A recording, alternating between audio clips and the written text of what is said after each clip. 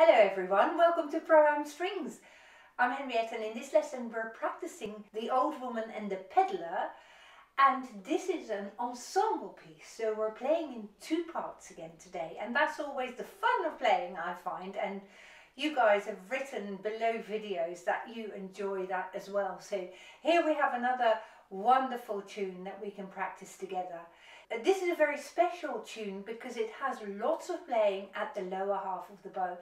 And we're beginning to explore what happens to your bow hand when you play at the lower half of the bow. Because this is the heaviest part of the bow, as you have probably already discovered. And we'll be working to make it slightly easier for you to play at the lower half of the bow. So we're practicing lots of this. Now, first of all, I'd like you to double check your bow hold. We haven't done that in a while, so let's do it today. And let's double check that your thumb and your middle finger are still across from one another on the bow. And then when you tip the bow over, I want you to check that you've got about a finger width space here and a finger width space there, and that your little finger is on the side edge, so not on the top of the bow like that, but your pinky finger leans against the bow from the side. So that is the first step to having a good bow control at the heel of the bow. Now I'd like you to try this, because this is what we're going to be using, and it may well be that your fingers will need to get a little bit stronger before you can do this, but eventually you'll find yourself controlling the bow like that, so you might give it a go.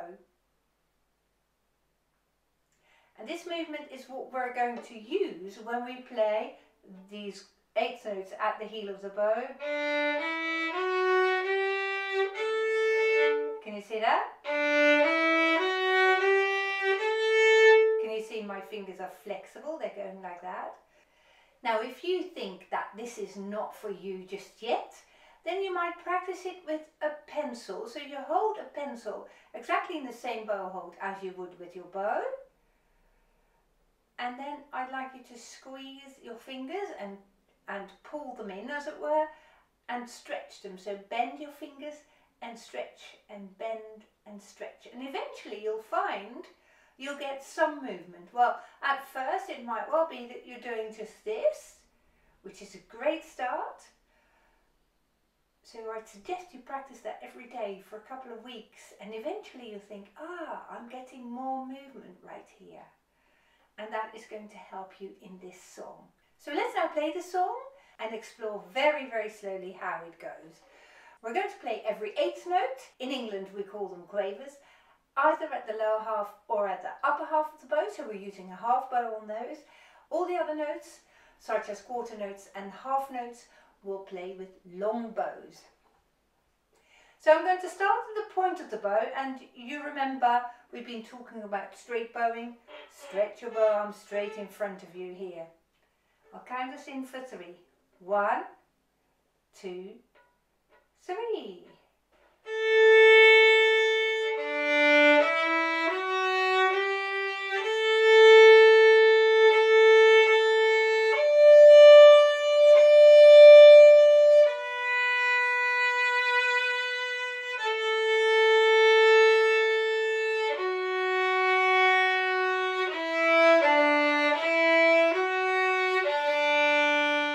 Rest, and now we'll repeat.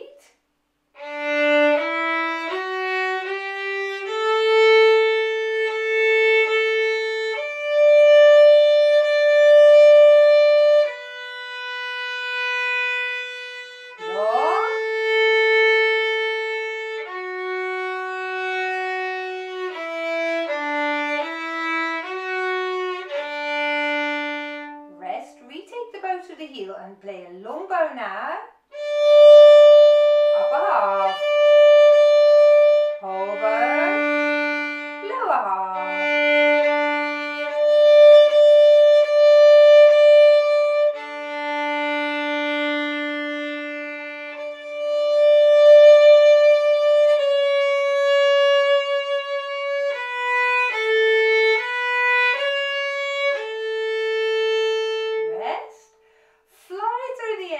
So that you get further towards the heel of the bow.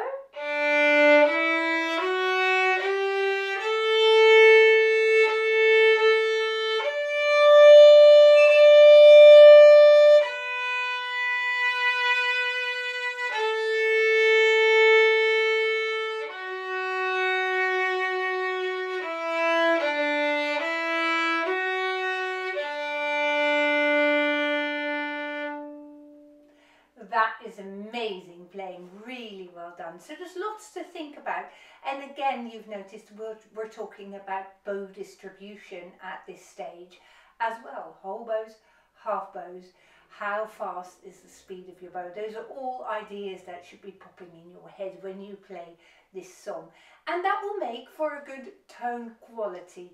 So you don't have to feel that you need to speed this up. Play it really slowly so that you get a good grasp of where on the bow you were playing, and you'll be making really good progress. Something else that's new is introduced in this lesson as well, and that is the ritardando or ritenuto, the slowing down at the end of your piece. So take a look at your last bar. You see the three letters R-I-T, and that is an abbreviation of both ritardando and ritenuto. They're just slightly different words with the same idea, which is to slow down your music. And that happens quite a lot in music when you slow down right at the end to indicate that that is where the end of your piece is. And just to give you an example of how you might slow your music down, I'll play you the last 4 bars. I'm playing it a little bit faster so that you can hear the slowing down better, you see.